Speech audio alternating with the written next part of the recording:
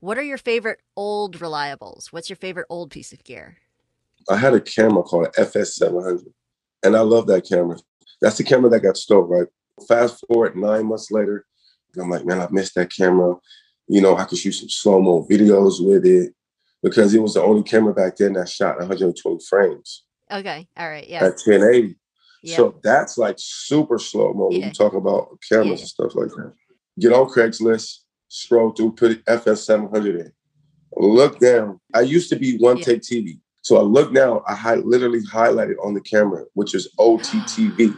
It's literally right there on the charger. Stop. So I call the guy, literally, I call the guy and say, hey, I'm interested by your camera. Stop. Yeah, tonight.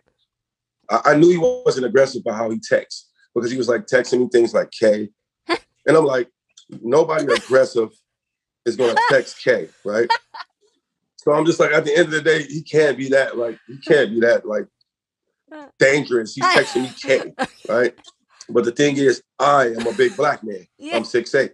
So if I was to like take this camera from this guy in this parking lot, then he can just call the police and be like, oh, this guy robbed me. So I literally went to the police station, told him like, look, I'm going to meet this guy.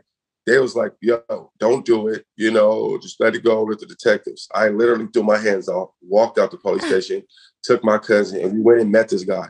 I was like, look, hide in the back seat. If anything crazy happened, just record it and then just jump out. And then, you know what I mean? We'll go from there. Yeah.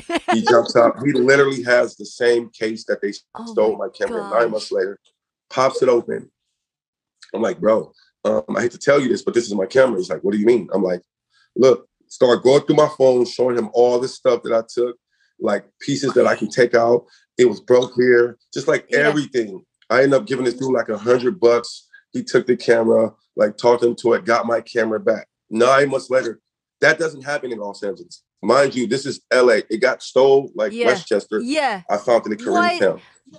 That doesn't happen. And I promise this is a true story.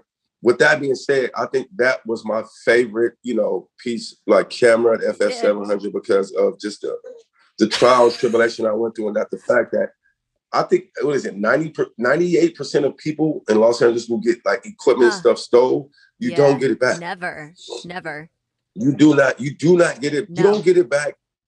Mind you, I got it back in the same case, like everything. It wasn't split same up. lens, same case. No, it just went on a vacation for 9 months.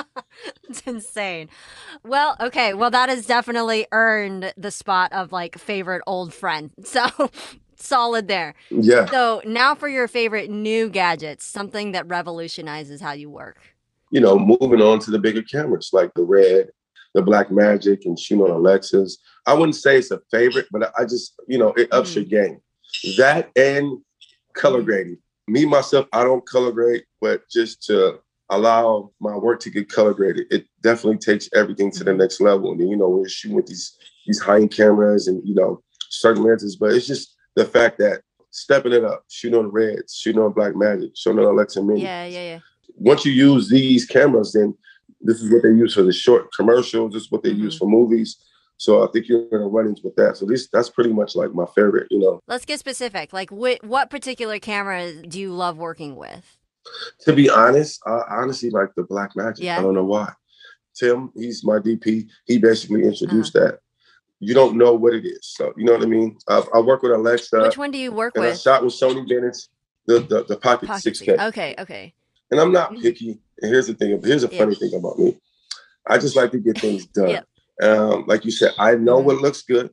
You know, in all due honesty, I'm a director. I'm a producer at heart. I call myself a DP, but let's just be realistic. I know what looks good. I'm not a technical person, but I know what looks good. Dude, I completely understand on that because I have like my oldest camera and it's still working. Like that's the one that I use. Like I don't have to have. Yeah. I totally get that. You know, and just working with, like I said, Tim and other DPs and other Steadicam ops, I sit back and observe and I say, okay, all right. You know, and I look at things and I say, well, how did they get that shot?